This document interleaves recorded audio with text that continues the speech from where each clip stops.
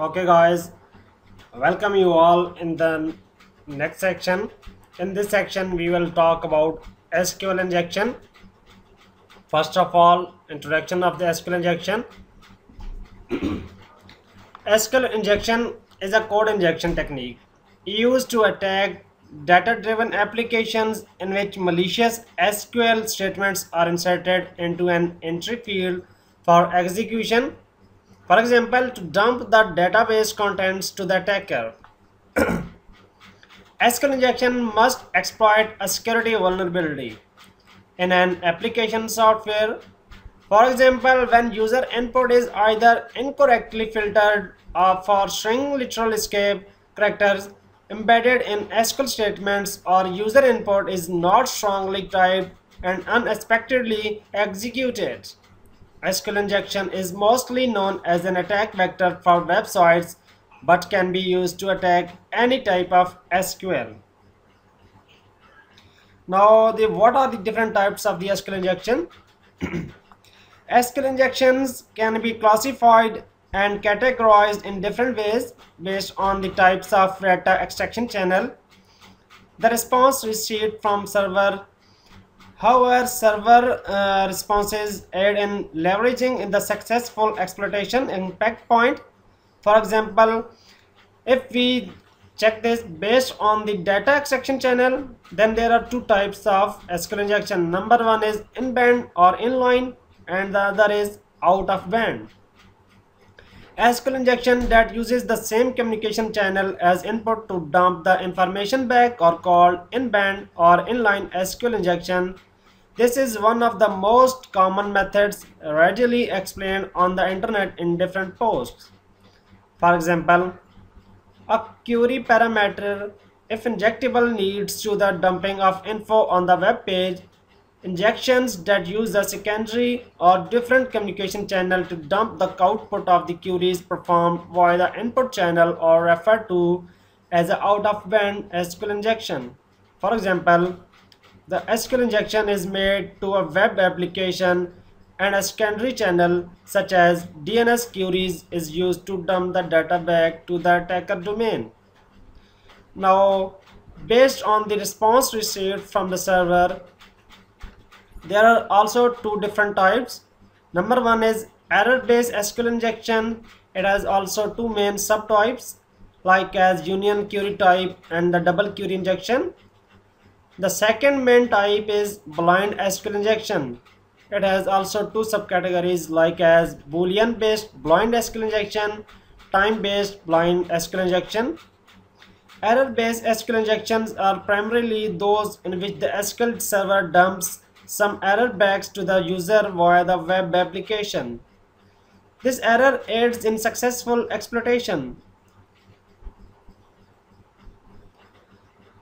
Blind SQL injection are those injections in which the backend database reacts to the input, but somehow the errors are concealed by the web application and not displayed to the end users, or the output is not dumped directly to the screen. Therefore, the name blind comes from the fact that the injector is blindly injected using some calculated assumptions and the tries. Now, the main definition of the blind SQL injection is also here. Blind SQL injection is used when a web application is vulnerable to an SQL injection, but the result of the injection are not visible to the attacker.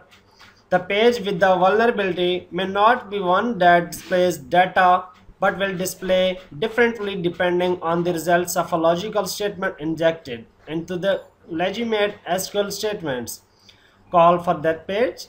This type of attack can become time intensive because a new statement must be crafted for each bit recovered. There are several tools that can automate these attacks once the location of the vulnerability and the target information has been established. Now, based on how the input is treated in SQL query injection, what data type? It has two main types, string based and numeric or integer based. Based on how the input parameters would be treated in the backend SQL query, an injection can be classified as string or injector based. The other is based on the degree or order of injection where the impact happens. First one is first order injections and the other is second order injections. The degree or the order of injection identifies the way in which the injection yields the output. If the injection directly delivers the result, it is considered to be a first order injection. But if the injection input yields no successful result in the extraction, but instead impacts some other results which the attacker can take advantages of on some other place page, it is called a second order injection. Consider second order injection similar to stored XSS injection, where the input is stored in the application and later on rendered on some other page, thereby impacting that page indirectly because of the initial malicious inputs. Based on the injection point location, three main fields: injection through user input from fields, injection through cookies, or injection through server variables like as headers based injection. So this was all about the SQL injection. Generally, when an application is communicating with the backend database, it does so in the form of queries with the help of an underlying database driver. This driver is dependent on the application platform being used and the type of backend database such as MySQL, MS SQL, DB2 or Oracle. Then a generic login query would look something like as select column 1 or column 2 or column 3. You can separate this query into many types. So when we want to inject the SQL injection, so in the next video we will talk about that how we can inject some codes and how we can do the SQL injection. Thank you for watching this video.